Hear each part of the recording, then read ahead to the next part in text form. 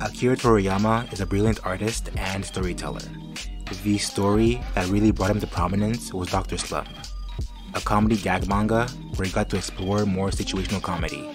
But the series that shot his popularity into the stratosphere was Dragon Ball. When Dragon Ball first began, it was a mix of two genres, comedy and action. You have to remember, at the time the story came out, action shonen was not as we know it today. But as the series went on, it was able to transition more and more into action, until it was completely that. This journey was a long one, however I'd like to explore it in a bit more detail. When Dragon Ball first began, the action was very straightforward, with not much strategy within it. But there was one arc where all of that changed. The 22nd Tenkaichi Budokai. After watching Goku and Krillin train for so long, they got to test their abilities. But how do you make an arc feel impactful right after having a protagonist save the world? Well, simple. Instead of putting the stakes externally, you put them internally. The Tenkaichi Budokai is a martial artist tournament, a place where Goku and his friends can test their training. So in this arc, if Goku loses, the only thing that will truly be damaged is his ego. However, after watching him train for so long, this victory truly means something. It means something to him, and therefore to us, the audience. Before we go any further, I'd like to discuss one big problem that arises with tournament arcs. Most tournament arcs are used in a way to allow the protagonist to flex a bit, and therefore show off their power. When this happens, it usually makes it very easy for the audience to tell if the protagonist is going to win or not, and therefore make the experience not as exciting as it should be. However, early Dragon Ball usually escapes this trap because in all 4 times Goku has participated in a tournament, he's only won once, and even then I would argue it doesn't count. In the previous tournament, the 21st Tenkaichi Budokai, Goku actually lost, and this moment essentially announced a precedent. In these tournaments, anyone can win or lose. The 22nd Tenkaichi Budokai is, in my opinion, one of the greatest tournament arcs in anime. The world building, the drama, and the characters are all here. But, more than anything, the emotional significance of winning meant more now that we knew Goku could lose. I believe what made this arc so impactful was that every fight was a great example of finite games. To put it simply, finite games are any duel, fight, or war that have 2 sides, and in which the rules are set, the abilities of both opponents are known, and there's a set goal. Every finite game's goal is winning, and therefore every game has an end. The entire tournament arc is a set of finite games where players try to achieve the goal of beating their opponent. In these very personal fights, Toriyama dedicates his time to the strategic warfare that occurs among players.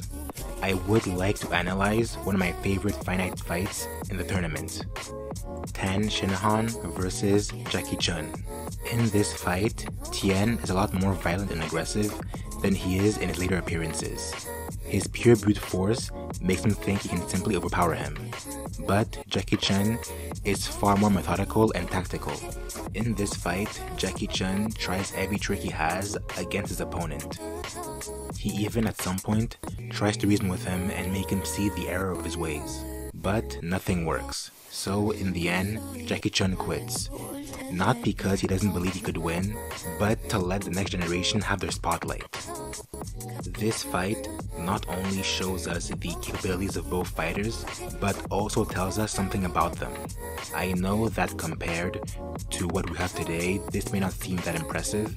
However, if you remember when this came out, it is truly marvelous. All of this is great, but it is still only the beginning. At the end of this arc, we jump directly into the next one, and we get the introduction to what makes this series so great.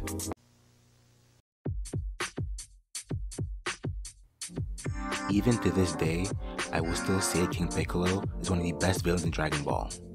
One of the many reasons why Dragon Ball villains feel so threatening is that they feel like forces of nature more than they do people. The best way I can describe it is, what makes this arc so great is the complete opposite of the tournament arc. If the Tenkaichi Budokai is a series of finite games, then the King Piccolo arc is a series of infinite ones. If finite games are games where the rules, opponent, and goals are known, then infinite games are the opposite. Infinite games are games where there are no set rules or objective. The only true goal is to keep the game going as long as possible. Many Dragon Ball villains can be characterized as infinite players. Their goals don't end once they eliminate the heroes. Afterwards, they're going to continue killing. Their actions and mindset are according to infinite games, where the game never truly ends. Moreover, a Dragon Ball villain's rules, motivation, and goals can change at a whim. One moment they want to end humanity, and the next they want to create a tournament. And it's here that we reach an impasse. Two finite players create a stable game, and two infinite players also create a stable game.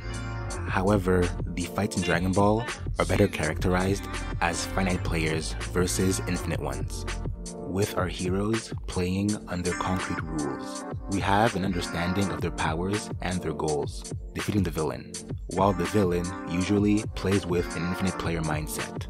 Their rules and objectives usually fluctuate quite a bit, and there is no end to their carnage.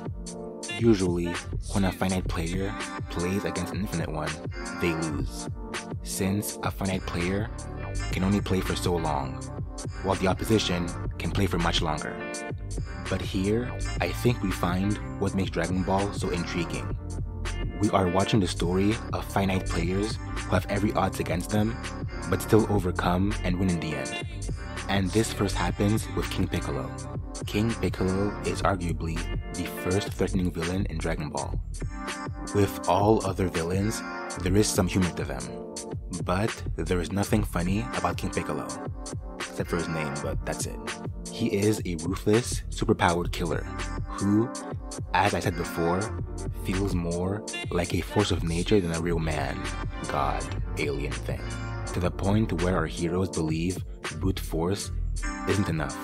So here, we see the beginning of Dragon Ball's tactical side, one that can be better described as ploy strategy.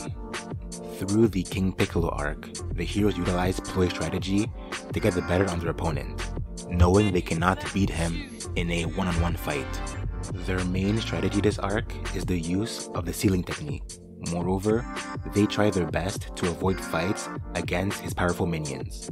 These tactics throughout the narrative are apparent all throughout the series. Keep the powerful villain busy for now with some kind of distraction or ploy. This way, we can find a better way to fight him in the future, whether it be through a trick or getting stronger. While all this is happening, the use of characterization through fighting, which we saw in the tournament, can be found in every other arc. This formula for storytelling starts to become the norm in Dragon Ball. As much as I do love the King Piccolo arc, I do think that there are some problems. To be fair, it is the first time Toriyama has told a story like this, so obviously it isn't perfect. However, I do think this formula was perfected later on in his career. Every arc in Dragon Ball Z is amazing, with the Cell Saga being my personal favorite. But to better prove my point, I'm going to discuss probably the most impactful saga in the series, the Frieza saga. For a bit of context for those who might have forgotten or need a refresher, after the devastating stalemate the heroes had with Vegeta, they now find themselves without Dragon Balls, and with half their crew either being dead or out of commission. Krillin, a veteran fighter who is having trouble keeping up with the others, Bulma, a genius but no fighter, and Gohan, a literal 5-year-old, goes off to Namek, a planet where they can get more Dragon Balls. But once they make it to Namek, they realize someone else is already here. Frieza, a galactic tyrant who is feared all across the galaxy. He is also on the planet to use the Dragon Balls to wish for immortality, and he has brought his entire army with him. Obviously, our Voyagers are completely outmatched, and here, this sense of a villain being a force of nature is reinforced with Frieza, and his forces feeling like an unstoppable gigantic empire that our heroes need to face. Here, the sense of Frieza being an infinite player is palpable. Frieza seems to have infinite resources at his disposal. He can simply rewrite the rules on a whim if he wishes, and getting the Dragon Balls are only a means to achieve immortality, meaning the game will truly go on forever. This arc is a gigantic game of cat and mouse, between a web of factions trying to get the Dragon Balls before their enemy does. As finite players, what they can, and more importantly, what they can do, is greatly defined. Their weaknesses in the face of everything can be seen everywhere. Considering that the Frieza force is much stronger, they have no choice but to use ploy tactics to stay on top. Here is a small snippet of what I mean. This fight actually begins between Gohan, Krillin, and Vegeta, who have been able to steal Vegeta's Dragon Balls, but he noticed and he is now right on their tail. But before Vegeta could do anything, he senses the arrival of Frieza's top 5 generals, the Ginyu Force. Frieza called them in to get back the Dragon Balls that Vegeta stole from his men, which now Gohan and Krillin have in their possession. With this new development, Vegeta has no other choice than to team up with Gohan and Krillin. Do you see how almost immediately the current situation can be turned on its head? Enemies that were 2 seconds away from killing each other can team up almost instantly to adapt to a new situation. Many people think that Dragon Ball is just fighting, but it is so much more than that. In this saga, the way individuals advance goals and get the upper hand on others is through more than just simply fists, but through tactics. Another perfect example are power levels.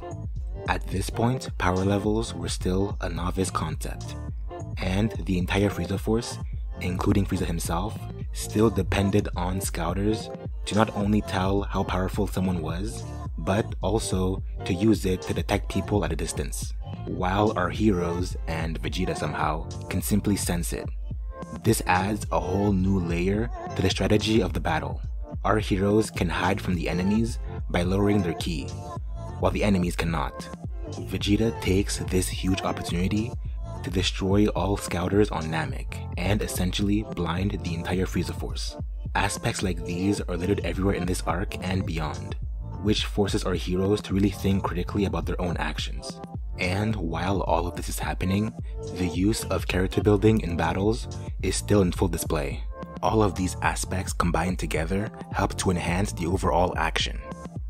In this game of chess that the heroes are playing with their enemies, everyone is always doing something. If it's not fighting, it's finding a way to fight or giving someone else the chance to fight, which also creates a revolving door of characters that all take their turn at the main villain. And yeah, I think I'm done. But before that, here are a few parting words before I leave. It may be true that Dragon Ball's story is simplistic. However, that is one of the many things I love about it so much. Dragon Ball knows exactly what it is and does it beautifully, telling a fun and engaging story in the process. Most of the strategy we see in Dragon Ball cannot compare to the ones we have today, but almost all of them were inspired by Dragon Ball.